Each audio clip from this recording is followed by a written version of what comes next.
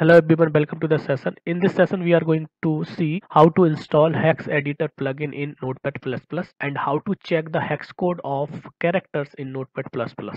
So you can see this is the file. Few characters are present. One Chinese character, other two are English. So if you want to see what is the hex code of these three characters, how we can do that in Notepad++.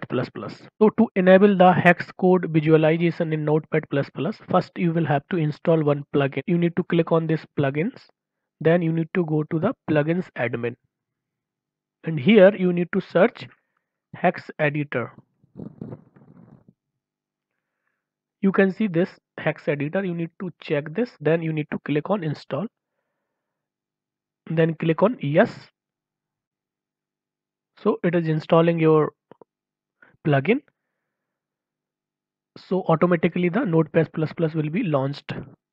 So now again click on the plugins. You can see Hex Edit. Now Hex Editor plugins is installed. You can visualize the hex code of characters. First you need to open the file which you want to check the hex code. Here I have already opened. Then you need to click on the plugins and you need to hover this Hex Editor. You will get the option view in hex.